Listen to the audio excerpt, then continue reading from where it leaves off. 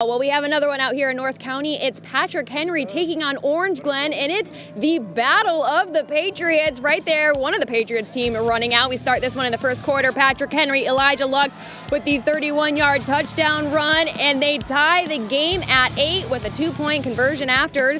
Later in the first quarter, Orange Glen, Ethan Villalobos with a 20-yard pass to DJ Harris for a touchdown, and it's 16-8 Orange Glen.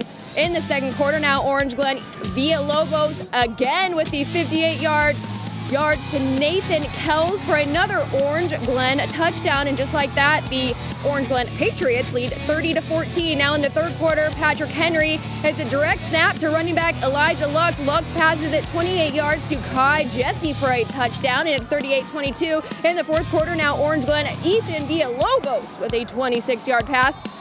Amen. And just like that, Orange Glen wins this one 52-28. 4 touchdowns tonight in this big game for your home team here at Orange Glen. Talk to me a little bit about this win.